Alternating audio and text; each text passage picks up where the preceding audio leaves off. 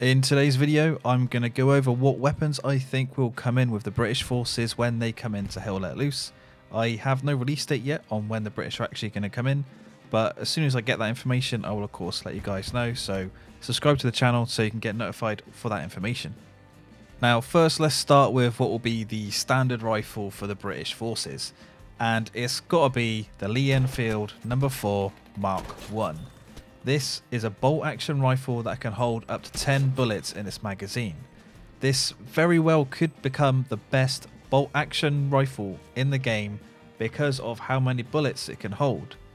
It will really come down to how good the iron sights are. So this rifle was adopted by the British Army in 1941 and it featured numerous improvements over its predecessor.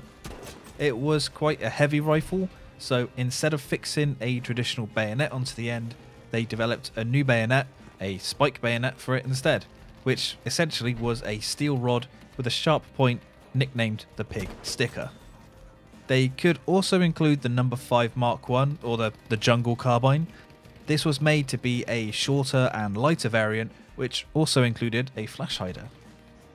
The SMG has got to be the Sten gun. Originally, the British were using the Thompson purchased from America, and after the evacuation of Dunkirk, the British had to replace many weapons that were lost.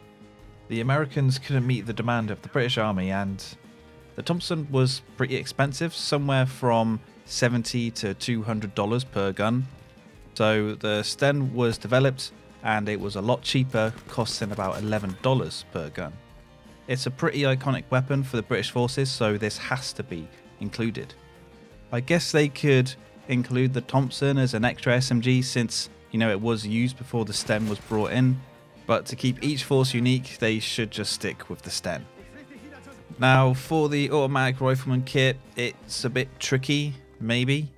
The main LMG used by the British was the Bren gun, which is purely a light machine gun, so it would fit into the machine gunner's kit, not really the automatic rifleman kit. They don't have a beefier version of the Sten gun that holds more bullets that they could stick in with the automatic rifleman, like the drum mag for the PPSH. So I'm thinking of a few scenarios here. One is that they put the Bren gun as the automatic rifle, since the BAR, while that is an automatic rifle, it was used like an LMG as well, being deployed with a bipod, which is coming to the game. If they did this, then for the machine gunner, they could give them the Lewis gun. Only a few of these guns were issued during the war, and they were mainly given to the Home Guard. Another could be to give both the automatic rifleman and the machine gunner Bren guns. I don't think that this would be overpowered since they only hold about 30 rounds in a magazine, although there is a 100 round pan magazine which was used, so maybe that version could go to the machine gunner. Or they just give the Sten gun to the automatic rifleman, but I wouldn't like that.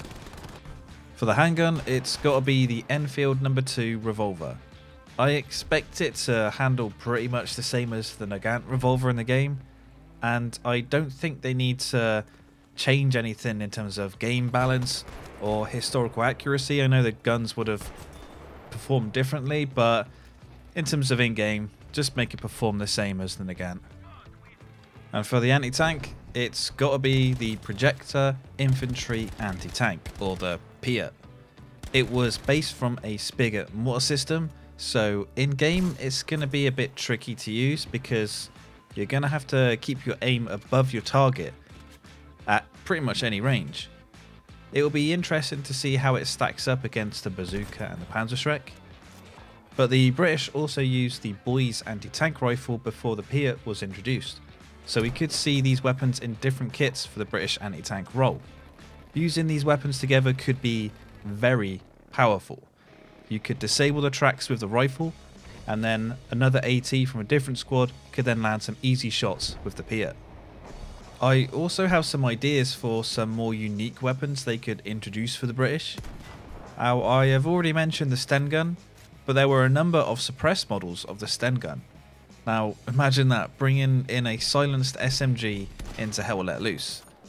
This weapon could be very good to use, especially during an intense firefight. Imagine getting around the flank of the enemy and taking out people with a silenced SMG. They could have no idea where you are. They could easily test this as well just by copying the stem in game and just replacing the firing sound with a suppressed sound to see how well it fits into the game. To balance this weapon, they should reduce the bullet velocity because the suppressed weapons did have a lower bullet velocity. Also, we have the Delisle carbine, or the Commando carbine. This was a bolt action rifle that fired .45 ACP from a magazine, and the rifle had an integrated suppressor. Apparently, the rifle could not be heard when it was fired from further than 46 meters away. If this weapon made it into Hell Let Loose, I wouldn't expect it to be completely silent up to that distance, and I would make it weaker than the other bolt action rifles. Maybe something like the M1 carbine, which I believe one-shots people up to 50 meters. Now, I expect some people to say bringing in silence weapons would make this too much like COD, but these weapons were used in World War II by the British commando units, so they were in a limited capacity, but they were used. And they could give them to the British forces in Hell Let Loose to give them that more unique identity. Let's not forget the sniper as well, which is just got to be the Lee Enfield with a scope on it. So that's my thoughts on bringing in the British weapons into Hell Let Loose. I'm really interested to hear what you guys think about this, especially the silence weapons, because they were historically accurate and they were used. So let me know what you think about them down in the comments below. I don't have any information on when the British are coming into Hell Let Loose, but as soon as I get more information on that, I will of course let you guys know. So subscribe to the channel if you want to stay notified. So thank you guys for watching, give this video a like, and I will see you on the next one.